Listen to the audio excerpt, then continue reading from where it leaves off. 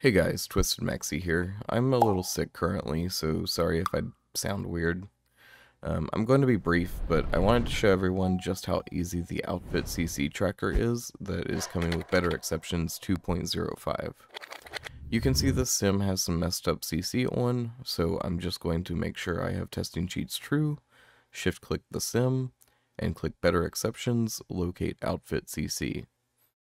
Wait a few seconds or minutes depending on how much CC you have, and just like that, you'll get a report detailing every CC file used in your sim's current outfit.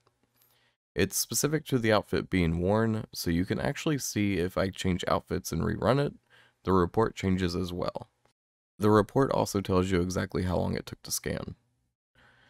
I believe this is going to be a great tool not just for locating and removing bad CC, but for helping players who want to share their sims that use CC.